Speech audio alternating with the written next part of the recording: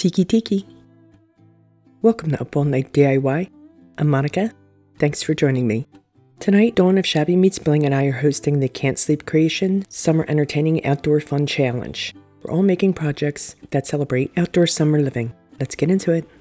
I'm making a retro Tiki Bar sign. These are for my friend Jen, who's having a graduation luau for her daughter. Now, there are several pieces to the sign because I want it to be 3D. So this is how it all fits together real quick. These are the Tiki's eyes, which go right there. And what we're going to do is we are going to start with the palm frond, since that's the background. I'm using 2 coats of Ceramcoat Spring for the palm space. And since this is a very detailed piece, I won't really dwell long on the base coating because there's a lot of detail work. I'll base coat the sign with 3 coats of white. The tiki head will get a couple of coats of Americana honey brown.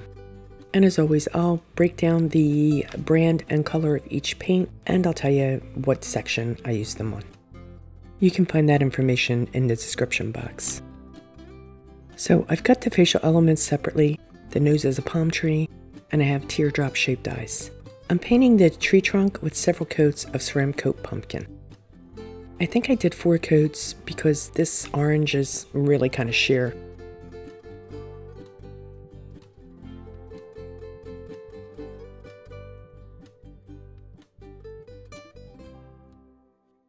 The palm fronds are Americana Irish moss, and I think they got 3 coats too, because again, this was a little sheer, this paint.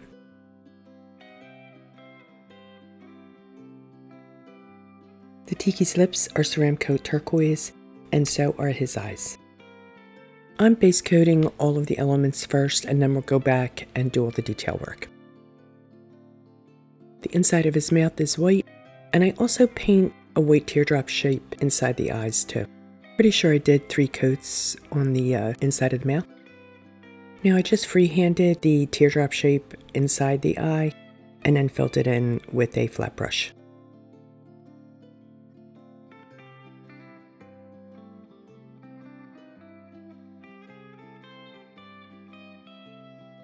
I decided to make the ukulele 2 different colors, half turquoise and half pumpkin, but since I have the white on the go, I'll give the flower a couple of coats first.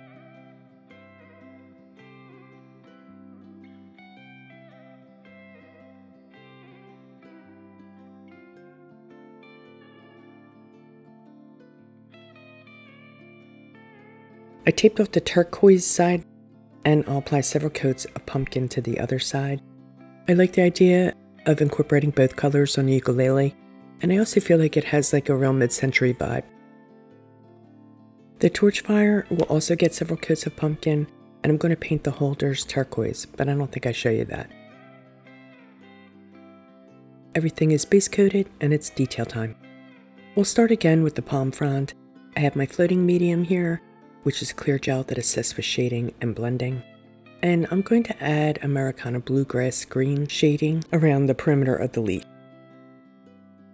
I prep my brush by dipping it in the medium, making sure that there's a really good healthy coat on there. And I'm going to side load with the paint by scooping some up on the corner of my brush. It's just on the very corner. Let me show you. See, it's just there. And what we're going to do is to load the bristles. We'll stroke the brush on the plate, and this will spread the paint about halfway across the bristles, creating a gradient of the color. It will be darkest at the corner of my brush, and it'll fade as it moves toward the middle. So I'm going to put the paint corner of my brush to the edge of the leaf, since that's where I want the darkest shading. Basically, I'm outlining the edge with the shadow. I reload my brush as needed, and I'm going to continue completely around the edge. You can always tell when your brush needs to be reloaded. I mean, it starts to feel stuttery and dry. You get the idea. The more you practice with the floating medium, the better you get, obviously. And you just kind of know when your brush needs to be reloaded. So I'm going to speed it up a wee bit here. I don't want to take up too much time, but I do want you to see the whole process. And throughout the rest of the video, anytime I change colors, I'm loading my brush the same way. Sometimes I show it, sometimes I don't. It's really just for the sake of the length of the video.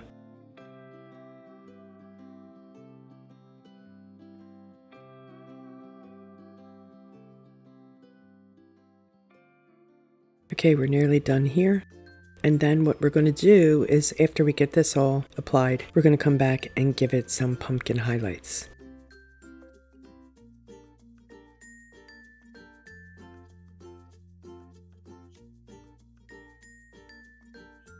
Coming in with that pumpkin to add the highlights to the leaf. I'm just adding them here and there to pull in that color. I'm not getting too crazy because we actually won't see a whole lot of the palm frond. It'll predominantly be covered with the other elements. So, as I said, just here and there.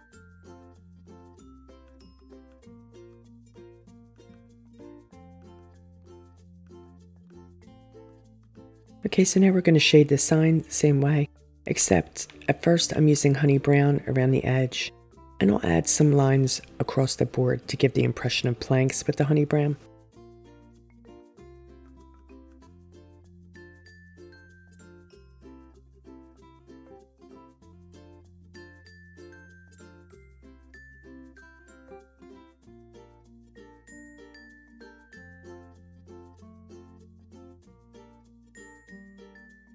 You see how I'm stroking my brush back and forth? That's to kind of feather out that honey brown so that it's not all, you know, not that it looks too much like a line, but more soft and airbrushed almost.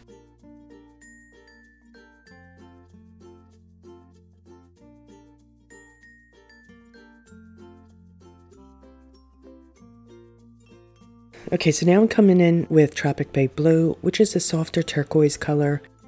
You know, I use it a lot.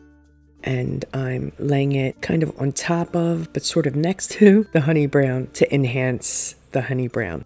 And you know me, I like to layer my colors. So we're also coming in now with the orange, or pumpkin rather, and blending all these colors together. I love when they all meld together like that. So awesome.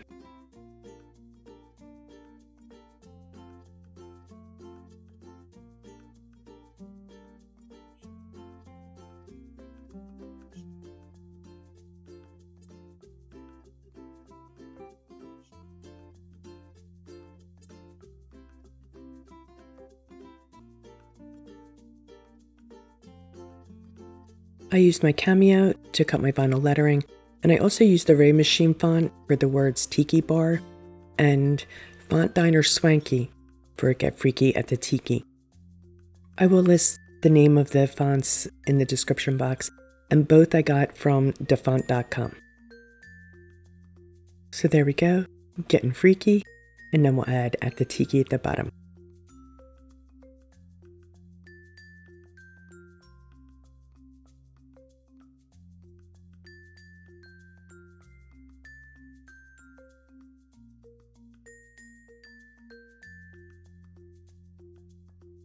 Let's jump over to the ukulele.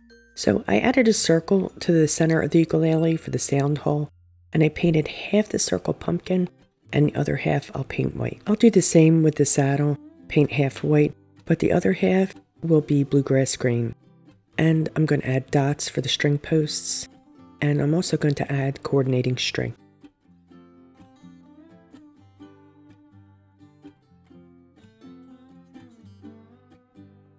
I'm using the back of a toothpick to add the string posts, the little dotty things at the top there. And before I forget, let's add the stamens to the flower with some pumpkin. And now I'll add the strings, white on the orange side, and then again the bluegrass green on the turquoise side. But what I'm going to do is I'm going to come in where the white part of the circle is, and I'm going to paint the strings in there orange.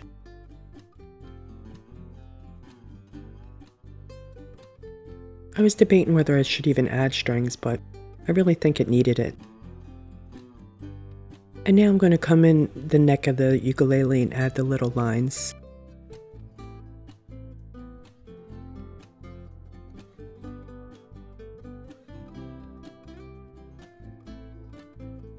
I'm going to shade the blue section with Warm Sunset, which is like a deeper orange color, and I'm going to shade the orange side with Bluegrass Green.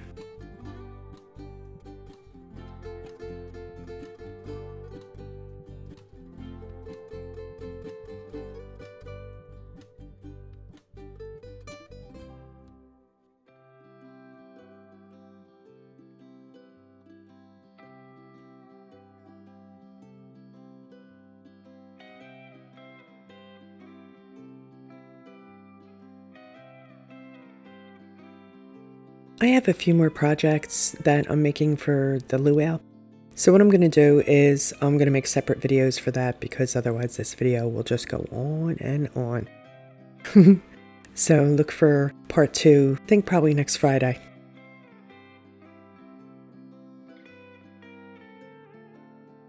Right, okay. So I'll shade the Tiki's palm fronds with the bluegrass green, and I go heavier on the lower branch or the lower leaves, just because I think it looked better, really no other reason.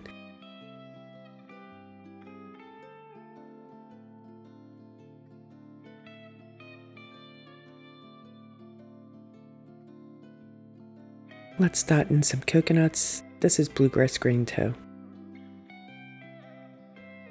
I'm adding horizontal warm sunset lines down the trunk, and we'll fill in his nose details, his nostrils. And then I'm going to follow that up with bluegrass green. Just follow the same lines that I just laid.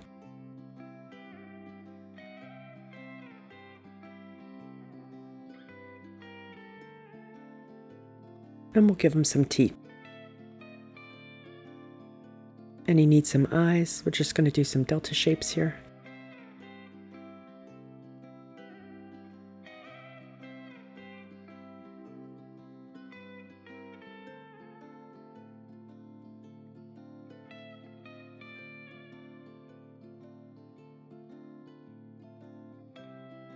And we'll shade them. This again is bluegrass green.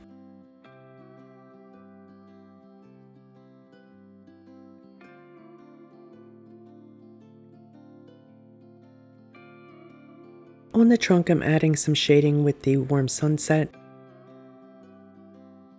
But you know what? We're going to come in and add some of that warm sunset around the mouth too. I mean, you know, we want it to be cohesive, so we're going to add it to the leaves as well. And you know what? Let's shade his eyes with some of the bluegrass. Decided I wanted to add a bluegrass outline to the eyes, and I'm going to do that, well, to the whole tiki head really, so his nose, his mouth, and to the head. I'll tell you what, describing what I'm doing with these more detailed pieces can really be a bear.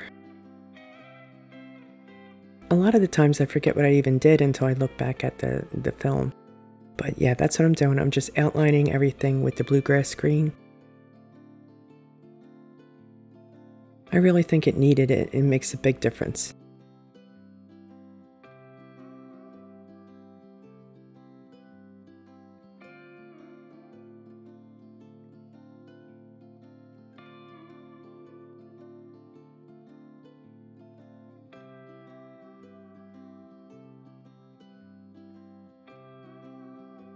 Let's give those coconuts some white highlights.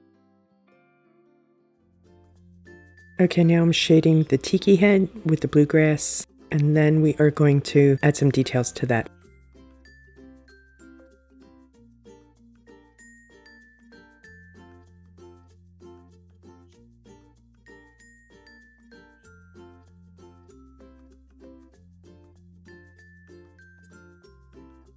Since tikis have those deep carvings, I figured I'll just come in and add some, you know, different lines to kind of highlight the various features of his face.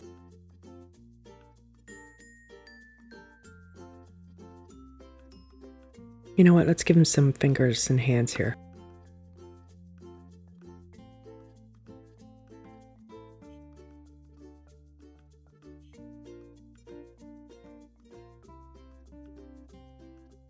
Our last elements are the torches, so I'm adding a yellow interior with folk art moon yellow.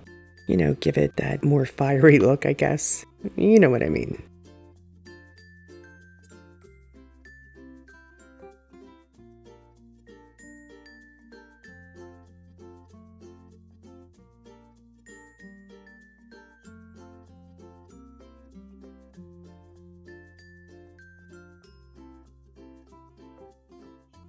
White highlights down the torch holders. And I'm shading the flame with warm sunset, the holder too. And I'm going to do a quick stroke of bluegrass green down the opposite side of the holder, the opposite side of the highlight.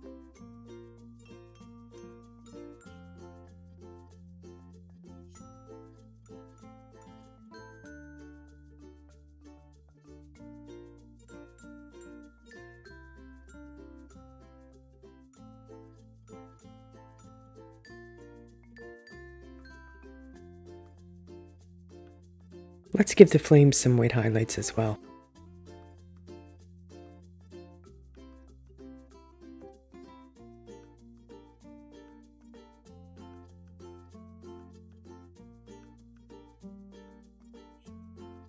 Adding some fun polka dots to the sign because there's a lot of negative space there, and you know, I like polka dots.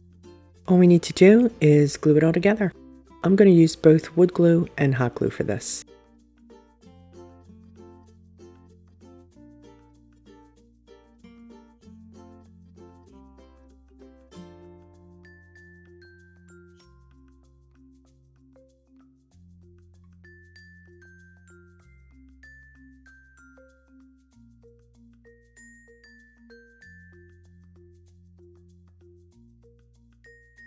I think this is one of the most fun parts, is when you see it all come together.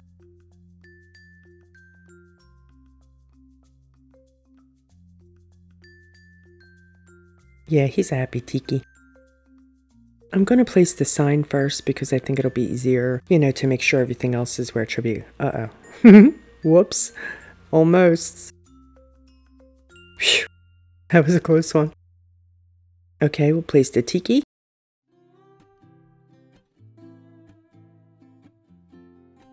And now the ukulele. And finally the torches. Since this is going outside, I'm going to give it a couple coats of Helmsman Outdoor Sealer.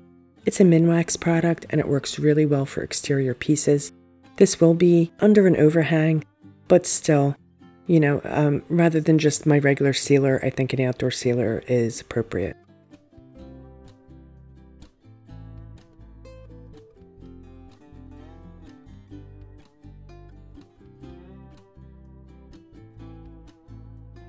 And there we go. That's our getting freaky at the Tiki sign. What do you think? I think it turned out really great. I love it. I know Jen's gonna love it too.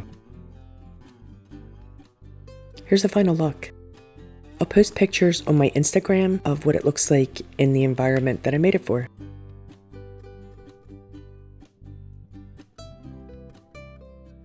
And check back next Friday. Like I said, I'll have the other pieces in a video for you. I also want to mention that the Can't Sleep Creations collaborations are going to be quarterly, so there'll be at least 2 more this year. I want to thank my buddy Dawn at Shabby Meets Bling for co-hosting with me. You'll find a link to Dawn's channel in the description box. You're definitely going to want to check her out. She's absolutely amazing and so much fun. Just love her. Please like, share, comment, and subscribe, and all that good stuff. Stay creative, my friends. Thanks for hanging with me. See you next time. Up all night with Monica.